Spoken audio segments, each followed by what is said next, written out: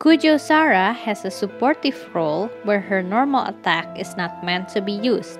When using her elemental skill, she gains crow feather cover. Her wrist will glow for the duration of the cover, which is 18 seconds. Kujou Sara's buff has a feather effect around the affected character. You need to quickly swap to the character you wanna buff and dash to the AoE to gain the attack buff. When she uses her elemental burst, Kujou Sara will buff the characters in the AoE. To get this buff, you need to move slightly with your character to ensure they got hit by the elemental burst. The buff granted by her elemental skill and elemental burst doesn't stack, but the duration will refresh. 100% buff uptime is possible even without her C2. To do so, you need to focus on the rotation. First, use her elemental skill, but don't use her charge attack. Then, use her elemental burst. Switch your character to gain her 6 seconds attack buff. After 6 seconds, swap back to Kujou Sara and use her charge attack.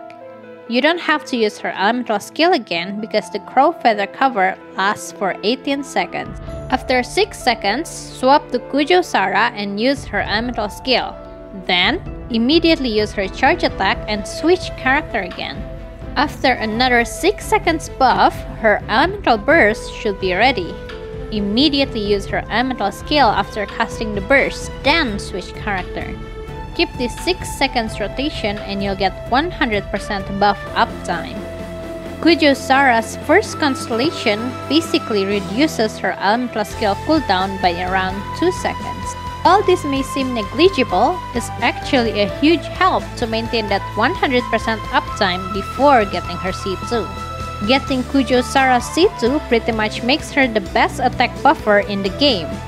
The crow feather she creates when she blinks will grant attack buff, so you can now buff your characters 100% of the time without her elemental burst. This crow feather will not trigger Sara's second passive or generate elemental particles. With her C4, Kujou Sara's elemental burst spreads to 6 directions instead of 4. Kujou Sara's 6th constellation makes her the best support for Electro characters. With how easily she buffs with C2, C6 effect is pretty much guaranteed if you remember to use her skill.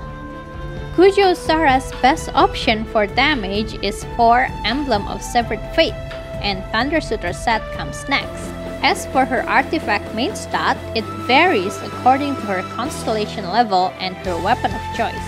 For weapons with energy recharge substat, Attack Electro Crit is the best option for damage at any constellation. However, at C0, Emblem of Severed Fate is better used with ER, Electro, and Crit. If her weapon doesn't have energy recharge, you can stick with the usual ER, Electro, Crit at any constellation. For support build, we'd recommend 4 Noblesse Oblige, Energy Recharge Electro Crit, and Energy Recharge Weapon. When it comes to damage, the best 5-star weapon for Kujou Sara is Thundering Pulse. However, for support, LAG for the End provides more to the team. The weapon's passive aligns with her elemental burst's cooldown. As for the 4-star weapon, Favonius Warbow takes the throne, where the weapon solves Kujou Sara's energy issue. As for F2P, there's no weapon that fits her kit very well. Blackcliff is a standard weapon to increase any DPS.